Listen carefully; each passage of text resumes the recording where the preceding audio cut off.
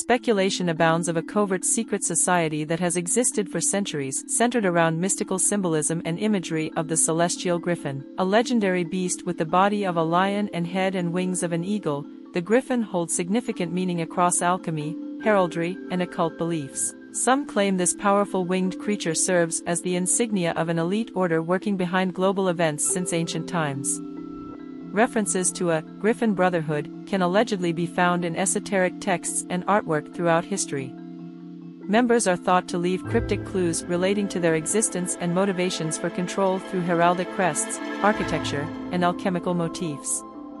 While evidence remains elusive, remarkable Gryphon symbol correlations found in curious locations continue fueling theorizing of a order's far-reaching influence across high levels of power. Their true purpose and membership, like the enigma of the celestial Gryphon itself, remains shrouded in mystery.